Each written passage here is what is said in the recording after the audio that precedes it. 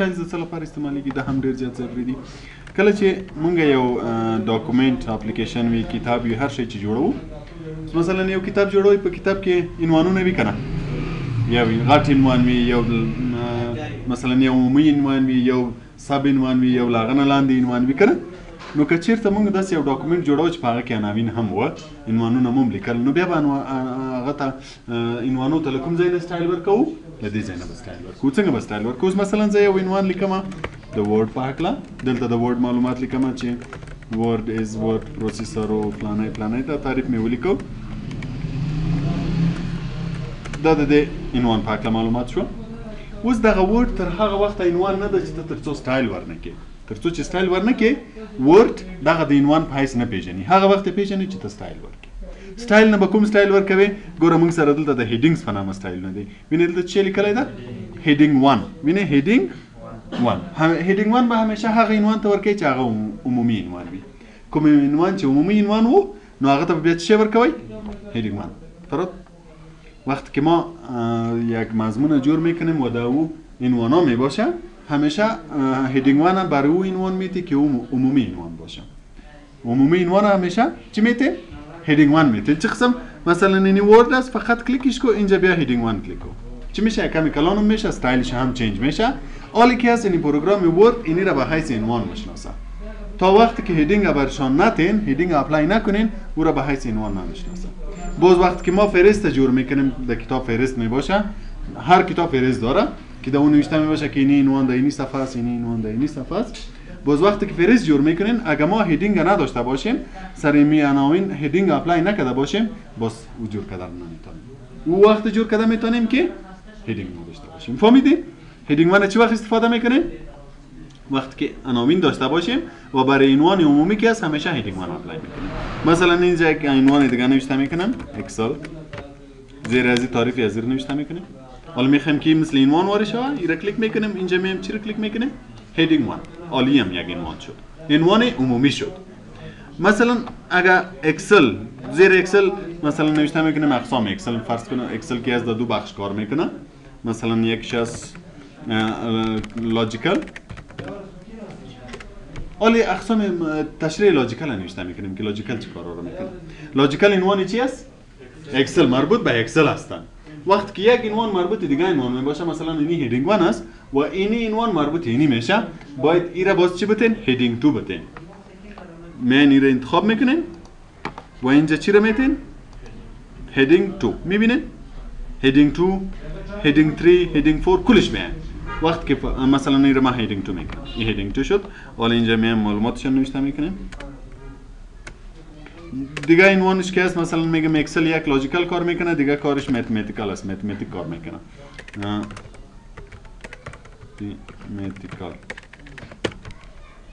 متمتیکال هم یک عنوان اکسل است. از خاطر اینم باید چی کنیم بیایم اینجا هیدینگ 2 کلیک کنیم سک هیدینگ 3 پیدا شد به خاطر که هیدینگ 2 جور شد یعنی بعد از اون معلوماتی از این نوشته میکنم. حالا اگر متمتیکال هم برای خود چند بخش داشته باشه یک چند عنوان داشته باشه که مربوط به این متمتیکال باشه باز دور هیدینگ 3 میده. همین قسم یک لیول مثل دیروز که بولیتس خواندیم همین قسم همیشه عنوان عمومی هیدینگ 1 باید باشه. عمومی عنوان که مربوط هیدینگ 1 میشه او باید هیدینگ 2 باشه. مربوط هیدینگ 3 که هیدینگ 2 که باشه او باید چی باشه هیدینگ 3 اما تو پیش مثلا یک موضوع عمومی را که نوشته میکنین او را که عنوان میتین هیدینگ 1 باز مربوط عمومی عنوان اگه دیگه عناوین میباشه او را هیدینگ 2 باز مربوط از او اگه دیگه عناوین میباشه باز هیدینگ 3. فهمیدین؟ باز وقتی که فهرست جور میکنین باز با شما ضرورت نیست که شما نوشته کنین که می ورد در کدام صفحه است اکسل در کدام صفحه است. فقط تو برای ورد میگی که برای ما فهرست جور کو او فهرست خودش جور میکنه خودش نوشته میکنه که ورد در کدام صفحه است اکسل در کدام صفحه است لاجیکال متمتیکال یا در کدام صفحه است. در صورتی که هیدینگ داشته باشه اگر تو استایل هیدینگ 1 و هیدینگ 2 یا اپلای نکرده باشی باز بر فهرست جور نمیکنه. فهمیدین؟ حالا ما ایرا کلیک کردم و اینجا هیدینگ 1 کلیک کردم این استایل گرفت. اگه استایل چنج میکنم مثلا من میگم این استایل ما خوش ندارم مثلا رنگش یا سایزش و چیزایش باز می این هیدینگ 1 در کجاست اینا کلیک کو هیدینگ 1 سرش رایت کلیک کو سر هیدینگ 1 رایت کلیک کو اینجا ما چی داریم مودیفای کدام چیز مودیفای میکنیم هیدینگ 1 اینجا سایز بولد ایتالیک کلی چیزا هستن مثلا میگم که بولد هم باشه و رنگش هم چنج باشه. حالا که ما اوکی میکنیم چیزی که هدینگ 1 داشته باشیم کلگی چی میکنه رنگش چینج میشه. یک فایدهش اینی هم است وقتی که هدینگ داشته باشین داکومنت هر قدر که جور کرده باشین وقتی که یک استایل چینج کردین کلش چینج میشه. اگه این نباشه مثلا تو میگی که هدینگ 1 ما استایل از رو خوش ندارم تو مجبور هستی هر یک جدا رنگش چینج کنی جدا رنگش چینج کنی چقدر زیاد وقت میگیره. از این خاطر باید هدینگ از داشته باشیم یک به خاطر فهرست و یکی به خاطر استایل که استایل چینج کردی در کلگی چینج میشه. مثلا هدینگ 2 یا که لوجیکال هدینگ 2 است متمتیکال هدینگ 2 است. اگر ما میخوایم استایل هدینگ 2 رو چینج کنیم باز می سر هدینگ 2 رایت کلیک و چی رو کلیک میکنیم رایت کلیک مودیفای چینج کردن میگه من چیز چینج میکنم مثلا رنگی ازیرم چینج میکنم میگم رنگش که هست باید گرین باشه. هیچ نه لوجیکال انتخاب کردیم نه متمتیکال راستن میرم در استایل. وقتی که استایل چینج میکنم این که در هر جای اپلای باشه کلشون چینج میشه.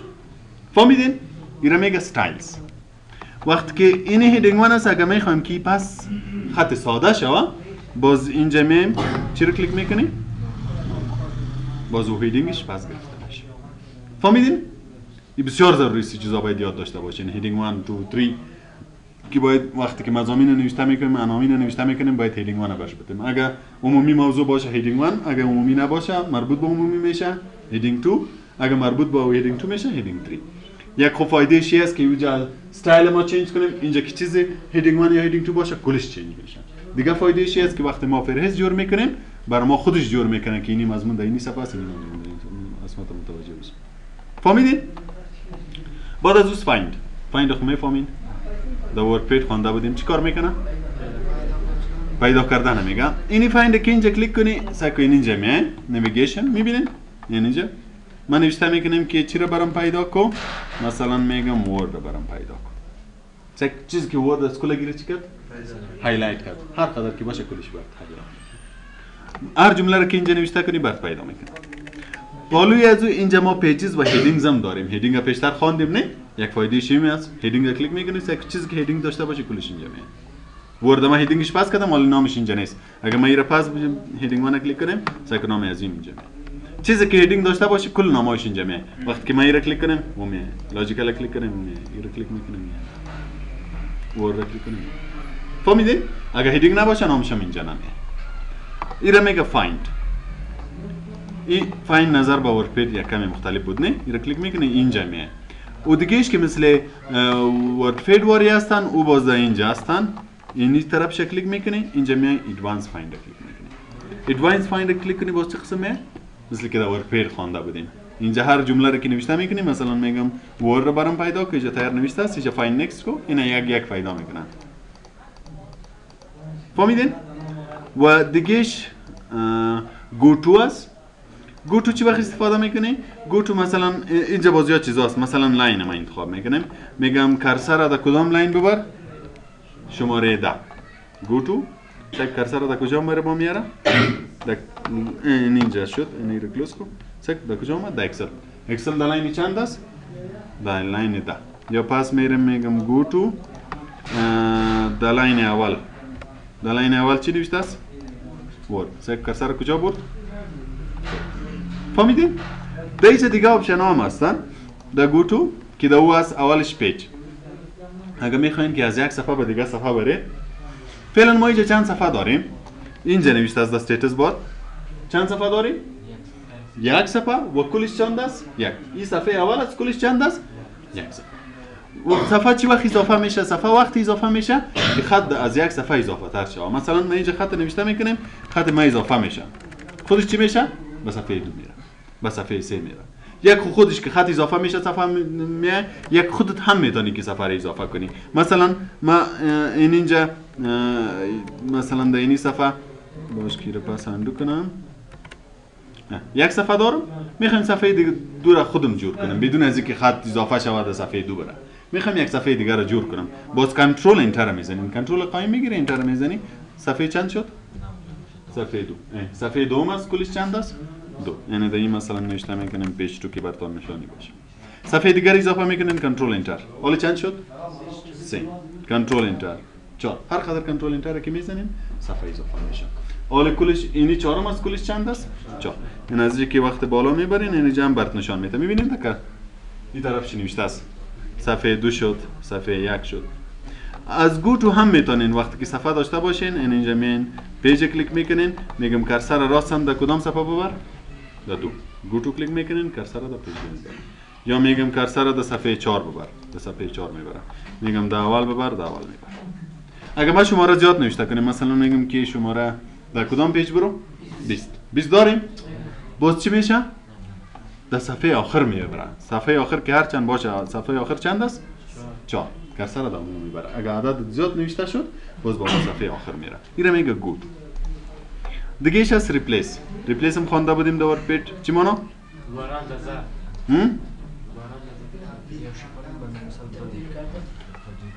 قری؟ ریپلیس؟ اسمتا؟ ریپلیس کلیک میکنین، دایی اول از فایند ورد چی را پیدا میکنی. مثلا میگم ورد پیدا کو، این فایند نکس میکنی، پیدا میکنه. کتی چی تبدیلش میکنی؟ مثلا میگم در جای اکسس برام نوشته. اگه یکش چنج میکردی ریپلیس، اگه کلش چنج میکردی ریپلیس آل. باز جایی که ورد نوشته میباشه در جایش اکسس نوشته میشه. این ریپلیس آل. بعد از اون سلکت آل. چی مانا؟ کل خط انتخاب کو. چیزی که هست، مثلا اگه خط باشه، عکس باشه، شکل باشه، کلی سلکت میکنه. باز هر تغییری که میآوردی در کلگی میه. مثلا اگه من دیلیت بتن بزنم، کلش دیلیت میشه. اگر رنگ چنج کنیم، اگر استایل چنج کنیم، از کلش چنج میشه. در وقتی که سلکت آل کلیک کنی. شارتکتشون چی است؟ کنترل ای. کنترل ای چیکار میکنه؟ کلش سلکت میکنه. بعد از اون سلکت آبجکتس. آبجکتس باز چی رو میگه؟ آبجکتس که اشکال میگه. مثلا عکس، شکل، این چیزا رو چی میگه؟ آبجکت میگه. اگه هیچ عکس داشته باشی، شکل داشته باشی که برو پسند اینسرت منیو باز میخوانیم. اگه وار انتخاب میکردی باز چی رو کلیک میکنی؟ سلکت آبجکت. و ذریعه ازی باز او رو از کجا جور میکنین؟ از منیوی اینسرت. که را با سبا میخوانیم، سکویج اشکال داریم، عکس داریم، مثلا اینجا یک چند شکل، ولی به خاطر که آپشن رو باید بخونیم، یعنی یک چند تا شکل جور میکنیم. ولی اگه اشکال اگه انتخاب میکنی، مثلا این شکل است انتخاب کردن نمیتونی یا مشکل داری در انتخابش، باز میای اینجا چی رو کلیک میکنی؟ سلکت آبجکت. این رو که کلیک کردی باز هر یک شب آسانی سلکت کردن میتونی. باز خط سلکت نمیشه، اشکال سلکت میشه. ولی باز نمیتونی که خط سلکت کنی. تنها شکل‌ها رو میتونی. و اگر این رو پاس کنیم، دیگهش که هست تک select all text with similar formatting. این باز چی کار میکنه؟ مثلا ما میایم اینی خط انتخاب میکنم، اینی اکسس میگم با استایل ازی که هر جمله باشه برام انتخاب کن. با استایل ازی هم مثلا یم هیدینگ ون است، یم هیدینگ ون است، کلرشون هم سیم است. مثلا ما ایش انتخاب کردم، اینجا میایم که select all text with similar formatting. سک چی کرد؟ برام انتخاب. یک خط که انتخاب کنی و اینجا برش بگی که select text with similar formatting با مو استایل که هر خط باشه کلش برات انتخاب میکنم.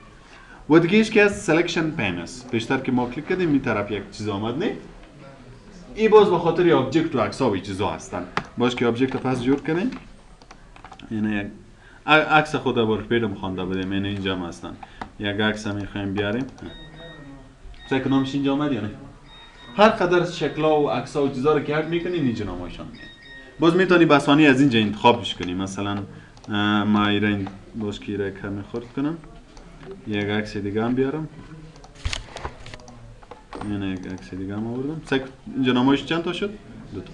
که را کلیک میکنی و عکس اولی انتخاب میشه، این را کلیک میکنی عکس دومی. از اینجا میتونی که هایدم کنی، هاید پوت کردن میگه تا کیا رو برات پوت کنی. نشانی چیزم داره این پوت کو.